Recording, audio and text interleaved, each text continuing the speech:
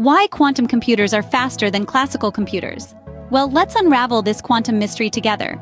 Quantum computing could be likened to the next frontier of technology, a realm where the usual rules of physics don't apply.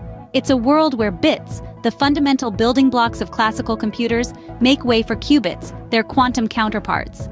Unlike bits that can exist in either a 1 or 0 state, qubits can be both 1 and 0 at the same time, thanks to a quantum phenomenon known as superposition. Now imagine a library the size of our universe and you're in search of a single book. A classical computer would check each book one by one, while a quantum computer could check all books simultaneously. This is due to another quantum phenomenon known as entanglement, which allows qubits to be linked, such that the state of one qubit instantly influences the state of another, no matter the distance separating them. In essence, quantum computing is like having thousands of supercomputers working in parallel, while classical computing is like having one supercomputer working alone. This is why quantum computers are faster. They can process vast amounts of data and solve complex problems that would take classical computers an astronomical amount of time to solve. However, speed isn't the only advantage of quantum computing. Quantum algorithms operate differently than classical ones, providing a new perspective to problem solving. They can find patterns in data that classical computers can't see, and they can simulate natural phenomena at a level of detail beyond the reach of any classical machine. So, the speed of quantum computers is not just a matter of faster processing, but a fundamental shift in how we perform computations. It's about the ability to solve problems that were previously thought unsolvable, to explore new territories in science and technology, and to redefine what we consider possible. The quantum revolution is not just on the horizon, it's happening right now. Are you ready to dive in and explore this fascinating world? Now, you might ask, what makes a quantum computer so special? Well, it's all about the qubits. Dive into the world of quantum computing and you'll soon encounter the term qubit. But what exactly is a qubit? To understand this, let's first look at the classical bit. In classical computing, bits are the smallest unit of information, and they can exist in one of two states, a 0 or a 1. This binary system forms the foundation of all your favorite devices, from smartphones to supercomputers. A qubit or quantum bit, however, isn't as straightforward. In the quantum realm, a qubit can exist not just as a 1 or a 0, but also in a state known as superposition, where it can be both 1 and 0 simultaneously. It's like flipping a coin and having it land on both heads and tails at the same time. This is where the magic of quantum computing starts to shine through. But that's not all. Qubits also have a feature called entanglement. When qubits become entangled, the state of one qubit becomes linked to the state of another, no matter how far apart they are. Change the state of one qubit, and the state of its entangled partner changes instantaneously. This spooky action, as Einstein once called it, allows quantum computers to process vast amounts of data simultaneously. So, how does this translate to computational power?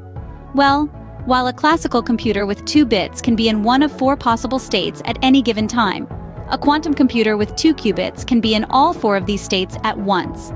This means that as you add more qubits, the power of a quantum computer grows exponentially, not linearly as with classical computers. Therefore, qubits, with their ability to exist in multiple states, are the core of quantum computing. They're the key to creating computers that can solve certain problems much faster than any classical computer ever could. And while we're still in the early stages of harnessing this power, the potential of quantum computing promises to revolutionize everything from cryptography to climate modeling. Therefore, qubits, with their ability to exist in multiple states, are the core of quantum computing. But how does a quantum computer physically work? Let's dive into its components. At the heart of a quantum computer lies the quantum processor, often referred to as the quantum chip. This is the powerhouse of the system, where the magic of quantum computations takes place.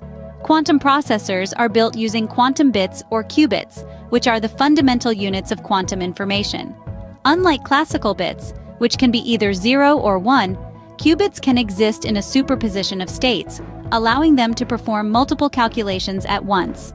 To maintain their quantum state, qubits need to be isolated from their environment. This is why quantum processors are usually housed in a dilution refrigerator, a device that cools the processor to temperatures colder than outer space. This extreme cold reduces thermal noise, allowing the qubits to maintain their superposition and entanglement. Next, we have the quantum gates. These are operations that change the state of the qubits. Quantum gates are the building blocks of quantum circuits, which are used to perform quantum algorithms. These gates are not physical structures, but rather mathematical operations that are applied to the qubits. Then there's the quantum memory, which is used to store and retrieve quantum information. Quantum memory is crucial for many quantum computing tasks, including error correction and quantum communication. Unlike classical memory, quantum memory can store information in a superposition of states, offering significant advantages in terms of storage capacity and processing speed. Lastly, there's the classical control system. This is a traditional computer that controls the operations of the quantum processor. It sends instructions to the quantum gates, reads out the results of the computations, and performs error correction. It's the bridge between the quantum world and the classical world. In essence, a quantum computer is a symphony of these components, all working in harmony to manipulate qubits and perform computations far beyond the capabilities of classical computers. These components work together to manipulate qubits and perform quantum computations. So why do we want quantum computers? Let's explore their potential applications. Quantum computing is not just a fascinating field of study, it's also a powerful tool that can revolutionize industries.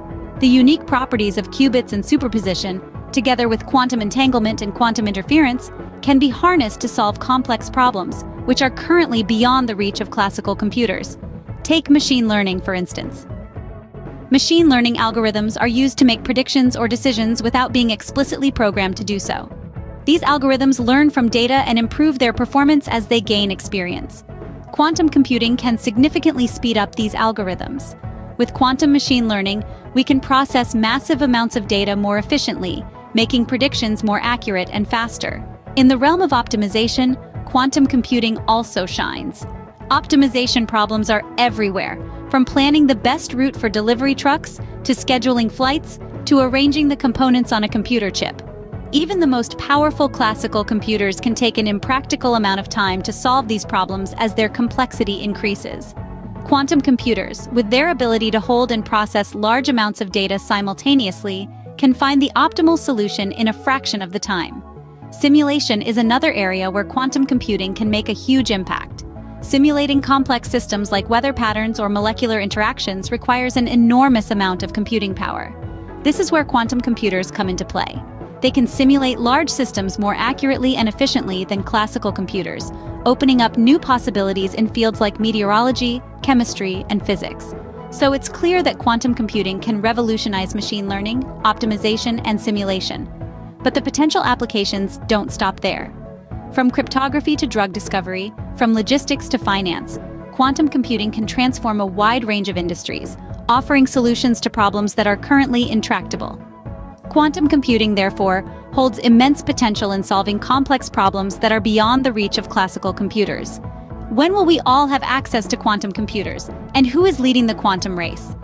These are the questions that often bubble up when we delve into the realm of quantum computing. Quantum technology, though in its infancy, is progressing at a brisk pace, with several nations throwing their hats into the quantum ring. The United States, for instance, has made substantial strides in quantum research and development.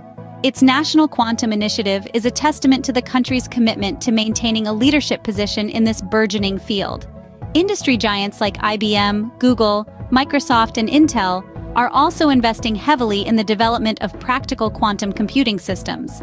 Not to be left behind, China has identified quantum computing as a strategic technology field. The Chinese government's vast investments in quantum research are evident in initiatives like the National Laboratory for Quantum Information Sciences. Moreover, Chinese tech companies, including Alibaba, Baidu, and Huawei, are making significant contributions to quantum research. Europe, too, has embraced the quantum future. The European Union has established quantum computing as one of its key research priorities, with initiatives like the Quantum Flagship Program aiming to accelerate the development of quantum technologies across the continent. Meanwhile, Canada is making its mark on the quantum map. Institutions such as the Perimeter Institute for Theoretical Physics and the Institute for Quantum Computing at the University of Waterloo are at the forefront of quantum research. Companies like D-Wave Systems are also contributing to the advancement of quantum computing technology. Down under in Australia, the government and academic institutions are heavily investing in quantum research and development.